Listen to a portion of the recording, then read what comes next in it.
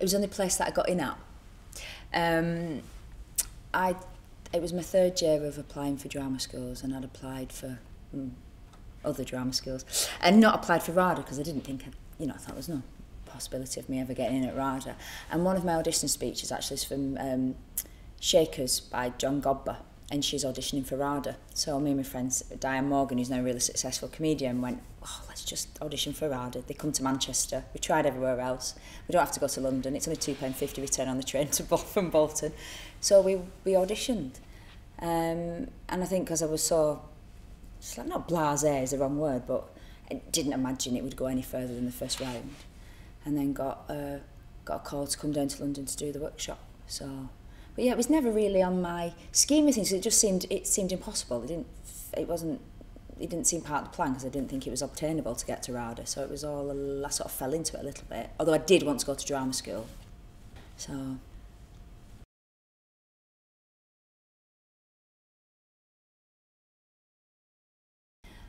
My first impression of RADA was awe, really. And then it's very different now from when I was here. It's very judgy now. But yeah, you could feel the history, and of course it's not the place itself, it's, the people who've passed through that door and the people who've trained here before. So yeah, it was quite exciting. It seemed very romantic. It felt a little bit stepping back into the sort of 40s or something like that. It's got that atmosphere about it.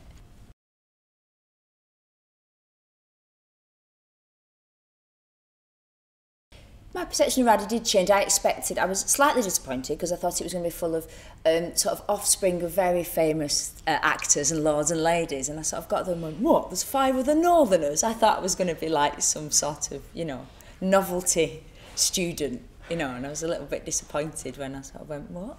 There's loads of them from the north. So yeah, I was slightly disappointed about that. I thought I'd be going having, Christmas parties up in somebody's castle in the Highlands or meeting Lord and Lady Suchbody, and actually everybody was from all walks of life,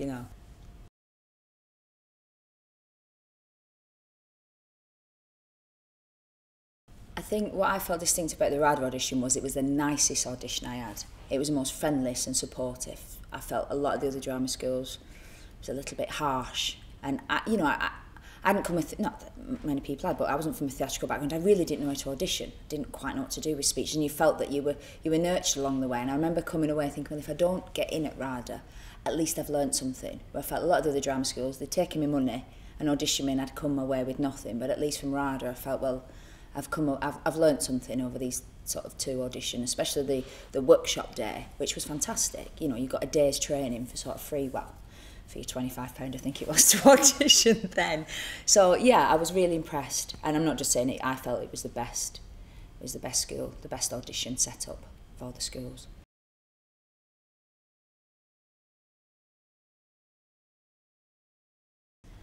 I think what was special about the training is it's very comprehensive. They don't really, they've not got one practitioner that they're sort of set on, and you get a taste of lots of different sort of flavours. So I think it was up to you to decide which you felt worked best for you. We did a little bit of Stanislavski. We did a lot of, we did the book Respect for Acting. The Uta Hagen book was a bit of a Bible when we were here, but it was not. This wasn't told. This is the way you must, develop your characters. I felt you were given a toolbox with lots of different tools, and then you picked and choose what you needed at the time and what fitted you as an actor best. And I think you can see that with RADA actors. I don't think there's a set kind of actor. I think there's lots of different actors leaving, and they have different methods to their approach.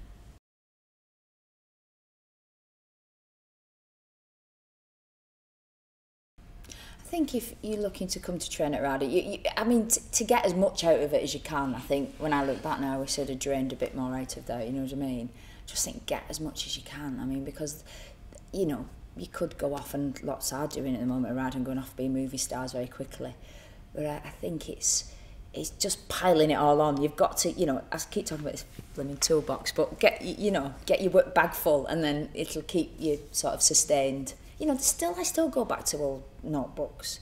We had a brilliant teacher called Jenny Littman who turned up for a couple of terms and taught us acting. I'm still in touch with her, but I still go back to her, notes from her books and look at old files and the stuff, accent, papers. Joe McCulloch taught us. I still have got all the, you know, I kept everything, and it's funny, after all these years, you still go, there's something about that in a book somewhere, there's something, you know, and you still, and things still slot into place, and you go, that's what they meant with that.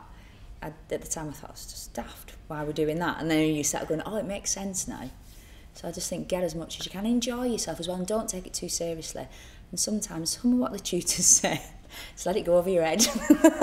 You know, I think we're all a bit too sensitive, you know, but yeah, enjoy it and work, get your head down, because it's only 3 years, and it'll pay off in dividends when you leave. Yeah.